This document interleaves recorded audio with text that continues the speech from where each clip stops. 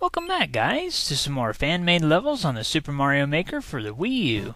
The first stage that I'm going to play through is called the Pipe Maze Returned, and it was created by Need More Mushrooms on YouTube, or Daniel according to his nickname on his console. This level was meant to be a throwback to World 7 of Super Mario Bros. 3, which I think is pretty cool considering that Super Mario Bros. 3 is my favorite Mario game. This level utilizes the Kribo shoe in order to pass by munchers here and there. I really like all of the different things that you can do with the shoe in this game.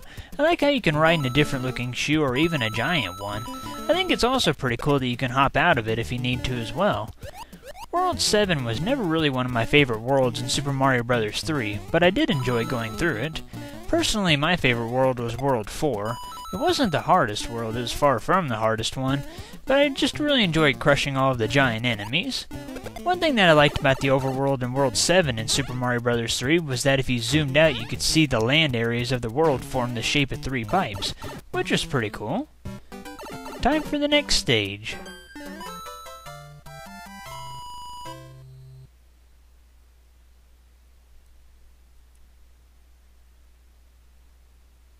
The next level is called Unfair Castle 1-1, and it was created by Shadow Orb 41 on YouTube, or Andrew according to his nickname on his console. If you know the secrets of the stage, then it isn't too tough to get through. You can get a fire flower by taking this path, which helps with getting rid of some of the Sledge Brothers later on. The next thing that you'll want to do is spin jump down this area over here and then bounce off of the thwomp and head to the right. Carefully make your way up the stairs and take out the Sledge Brother. I kinda like that you can put Hammer Brothers into the Super Mario World graphical style now. I know that we already had the Sumo Brothers in the original Super Mario World, but I never really considered them to be a part of the Brothers family, like the Hammer Brothers, the Boomerang Brothers, Fire Brothers, etc. At the end of the stage, you'll have to face off against the giant Bowser and Bowser Jr. You can't just take a hit and run through them, so I'd recommend either trying to dodge all of their attacks while you pummel them with fireballs, or wait until you're absolutely sure that you can slip by them and grab the axe. Onward to the next level.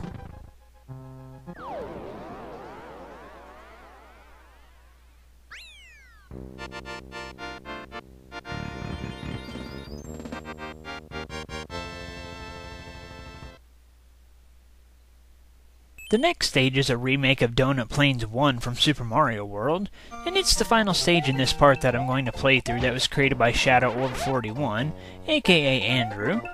You'll see quite a few Hammer Brothers throughout the main area of the stage, and just like in Super Mario World, the cape is still a very overpowered item. We'll go ahead and check out the bonus area of the stage. The bonus area isn't exactly the same as it was in Super Mario World, but that's okay. It's still very similar to it. One thing that I always like doing with Cape Mario is I like to use the spin jump to fly whenever I don't need to go really long distances. I like doing that because it looks kind of funny. The way how Mario spins with his cape as he rises into the air almost reminds me of a helicopter. We are almost to the end of the level. Alright, time for the next stage.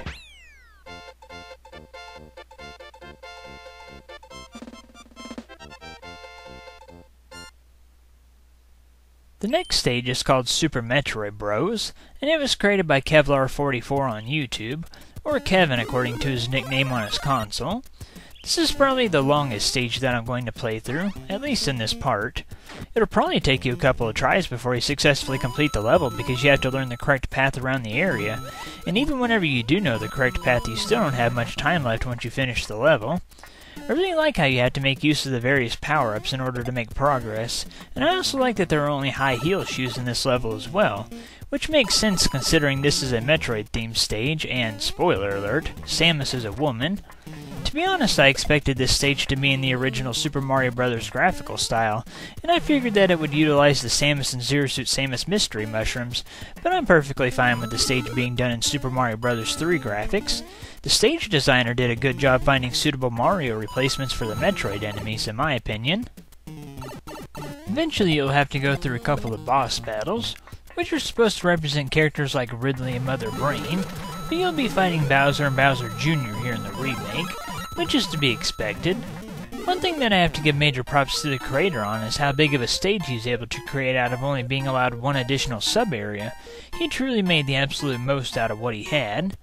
Another detail that I like about this stage is that he didn't just use one pipe to take you from place to place, but instead he used 3 pipes, which I assume was supposed to be like that to reference how wide the doors are in the original Metroid. In this area, you're going to have to use a Koopa shell in order to break the bricks on the right so that you can continue to progress.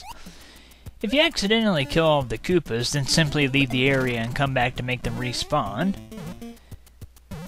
As soon as you're ready, leave through the door on the right. Grab the fire flower in this room and then start destroying the piranha plants. If you lose your firepower, then wait by the pipe where you originally got the fire flower and another one will appear for you. I really like the different sound and visual effects that were added in whenever you approach the boss layers. We are now at Ridley, aka Bowser Jr. Hit the P-switch once you're ready for the battle to begin. Probably the best strategy to use here is to jump on Bowser Jr. 3 times to defeat him, but you can also use fireballs to get the job done as well. I like that the stage takes place in the Super Mario Bros. 3 underground stage type. I think that it makes the most sense considering its starry looking background. I always wondered why the underground stages in Super Mario Bros. 3 had an outer space looking background. Whatever though, it doesn't really matter. Once you've defeated Bowser Jr., hop into his clown car and fly to the upper right. Exit the area via the cloud platforms and then start making your way down.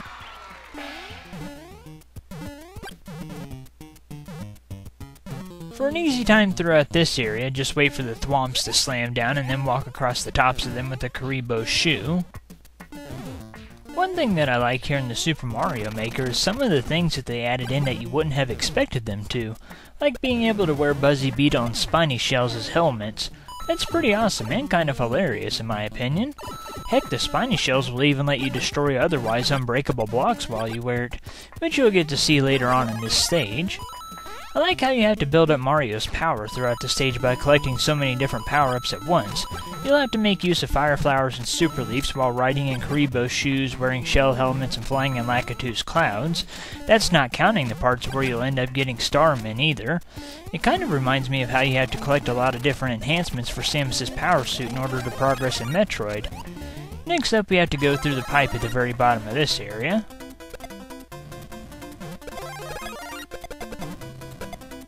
And there we go. Just keep following the arrow signs to progress through the next few areas. You'll have to hop out of the shoe a couple of times in order to break some bricks with Raccoon Mario's tail.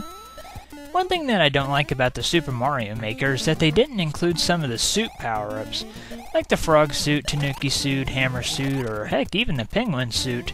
Those were some of my favorite power-ups, so I'm kinda sad to see that they weren't included. But oh well, I'm still happy with what we got. And who knows, we may eventually get those upgrades as DLC. We'll just have to wait and find out. Next up, we have to break the bricks down here. I like the inclusion of pipes that endlessly spawn weaker enemies. Obviously, those are supposed to mimic the tubes that also released the weaker enemies in the original Metroid. I always use those tubes to recover all of my energy and missiles back to full, as I'm sure pretty much everyone else did as well. Seems like you gotta get rid of a cloud platform if you want to go through a door. In this area, you're going to have to get a Starman and then make a mad dash for it. You'll have Bowser breathing huge fireballs at you, but they won't be a problem if you're under the effects of a Starman. Go ahead and ride the elevator up to the top. Once you get to the top, you're going to have to put a Spiny Shell on. I'm not sure if there's a way to put one on over a Buzzy Beetle helmet. I'm pressing buttons and I can't seem to get rid of the Buzzy Beetle one. I'll just take a hit and lose the Buzzy Beetle helmet.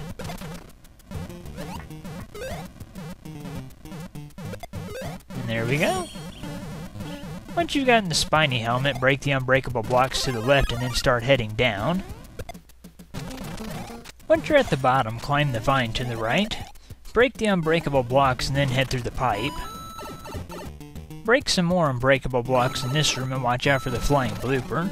You'll probably want to steal the cloud from the blooper so that you can fly over the spikes on the right. If you're powered up enough, then you can just take hits and run across them while you're invincible, since you can get another Super Leaf and a Karibo shoe directly after the spikes. Once you're ready to progress, make your way to the left and head through the pipe. Just gonna get the shoe and then make a mad dash for it. Alright, we are just about to Mother Brain, aka Bowser. Be careful of the cannonballs and the bloopers as you make your way to the left. There will be 2 question blocks you can get in this area, and both of them contain fire flowers. You'll want to try your best to stay Fire Mario for the final battle. You can get another spiny helmet and a Karibo shoe over here, and then you can just lose your spiny helmet right away. After you've gotten the shoe and helmet, start making your way back to the right, and then finally make your way back to the left one more time. There's a pipe and even a bullet bill further to the left that'll supply you with fire flowers if you should need one. Take out the piranha plants with fireballs as you work your way over there. Most of the cannons in this area just fire coins, but there are a couple of them that'll shoot bullet bills at you, so be careful of that. Once you've gotten to Bowser, just position yourself on the far left cannon and jump and shoot fireballs at him. Pay attention to the fire bar at the top so that you don't accidentally jump into it like I did a moment ago. Don't worry too much about Bowser's attacks because he'll mostly just stand there and keep jumping as you pummel him with fireballs. It'll take quite a few shots, but he'll eventually go down.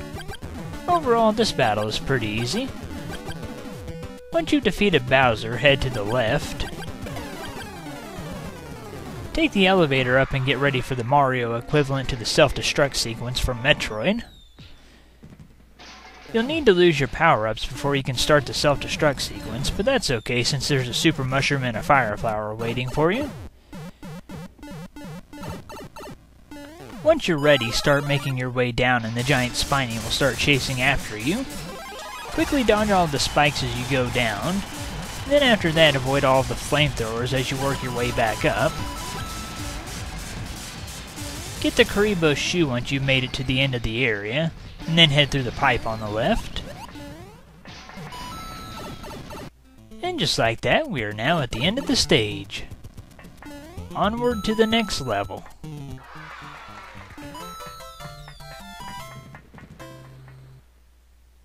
The next stage is called Bowser's Revenge, and it was created by Faceless Tuna on YouTube, or Danny the Third according to his nickname on his console. Perhaps your biggest obstacle in this stage are the tons of Potaboos and flaming Cheep Cheeps that'll try to attack you from below.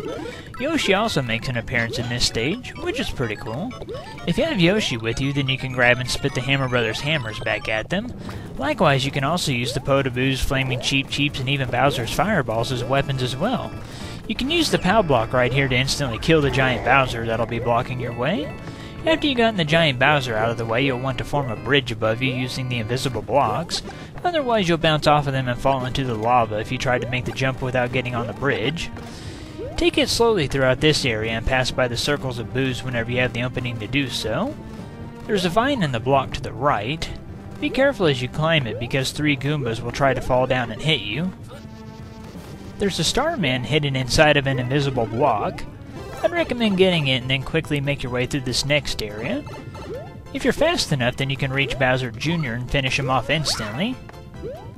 As soon as you've finished off Bowser Jr., get in his clown car and then fly to the upper right. Just keep following the coins and the arrows to reach the pipe that'll take you to the next area. There's another giant Bowser straight ahead. I'd recommend waiting for him to jump and then quickly run under him and grab the axe. Easy enough. Time for the next stage.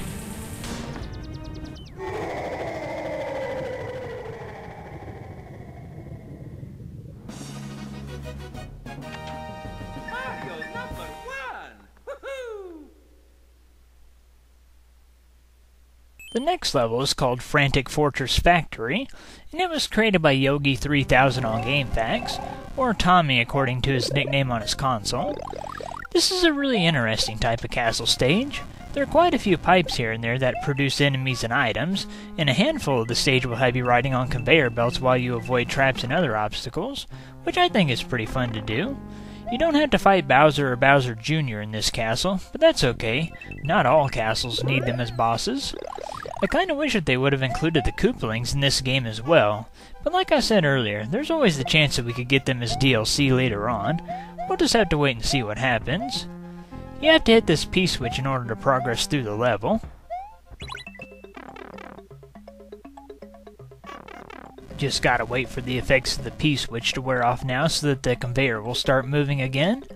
Just hold it down to avoid the grinders as the conveyors take you past them. There's a vine in this question block. Hit the question block and then carefully jump to it and start climbing. Head to the door on the right once you've reached the top. And just like that, we are now at the end of the stage. Just stand still and the stage will push you over to the P-switch that'll reveal the axe. Alright, time for the next level.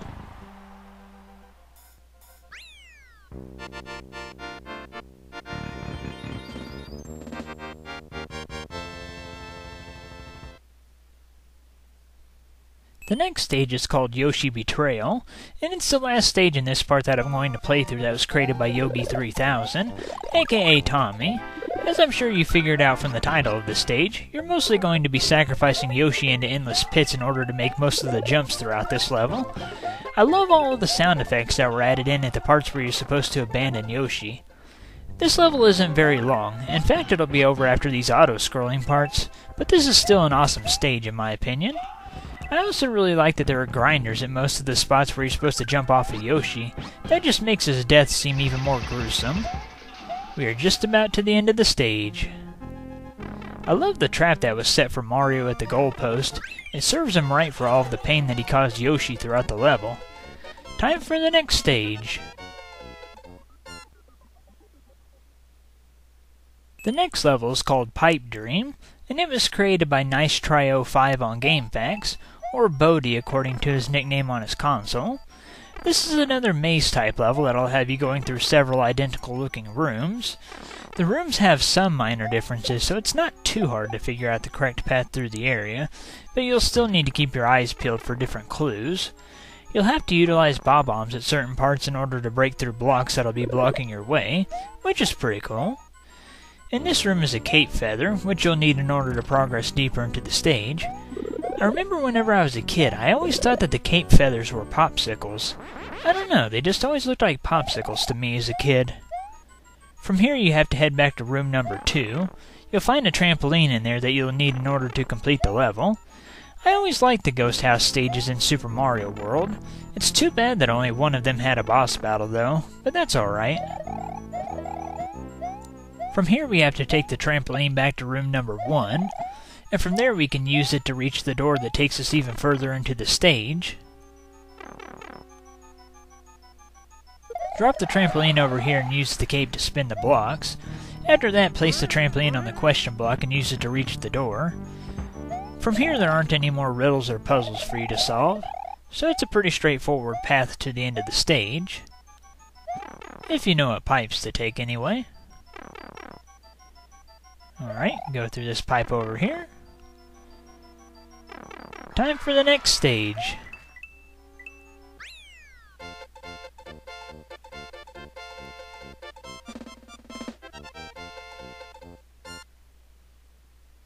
The next level is called Careful, and it was created by What a Wreck on GameFAQs, or the Wrecker according to his nickname on his console.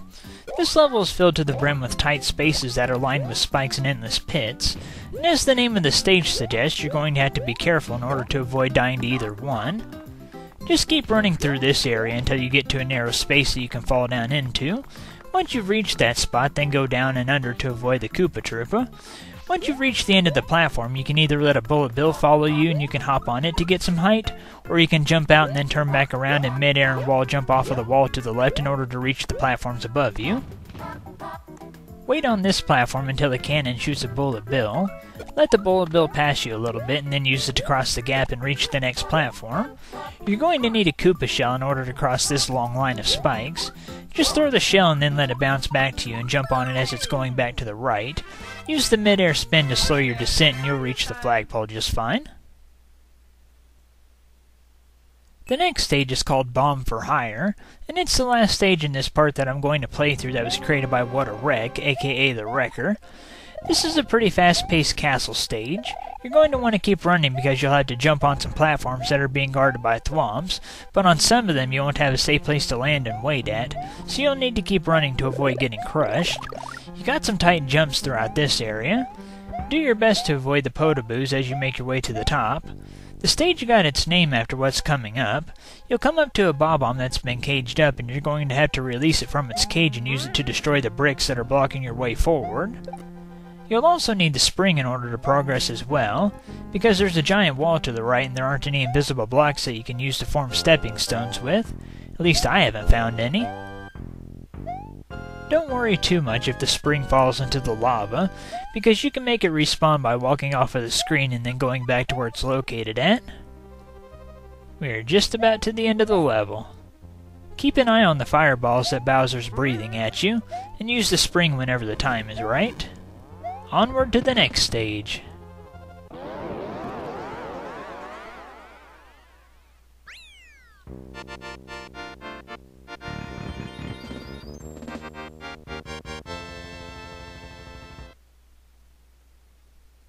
The next level is called Big Boo's Big Bash, and it was created by Aftershock 576 on GameFAQs, or Vivi according to her nickname on her console.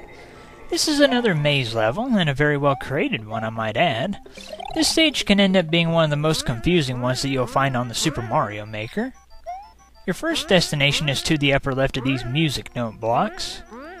Be careful of the stretch boos and enter the pipe that you'll find at the end of these platforms. Head through the second door from the left to get a super mushroom. You'll have to be Super Mario in order to get a spring later in the level, so try your best not to get hit after you get the super mushroom. Don't worry too much if you do lose it though, because you can always go back to that room and get another one. From here you'll want to head to the right. Just avoid all of the boos as you head that way. Once you've reached the dead end, start making your way upward and then start heading to the left to find the spring that I mentioned before. Just hop over this, and again, and there we go. Once you obtain the spring, hop down and to the left. From here you'll want to keep making your way even further left. Keep going that way until you reach the 5 doors that we were at earlier, and then enter the pipe that's above them. Just hop down and to the left and enter this pipe right here. Here's where the spring comes into play. You'll want to use the spring to create a bridge out of invisible blocks. Once you've hit enough invisible blocks, head to the right and enter the same pipe that you entered before. Alright, now you'll want to enter that exact same pipe one more time, and then you'll be on the bridge that you created. Head through the door and then keep following the straightforward path from here to be at the boss of this stage. The boss of this stage is 2 giant winged boos, or more if you free them from certain question blocks. Your goal is to find the question block that has the P-switch that you need in order to reach the goalpost. Overall, this was a really well-designed boss battle in my opinion. Alright, time for the next stage.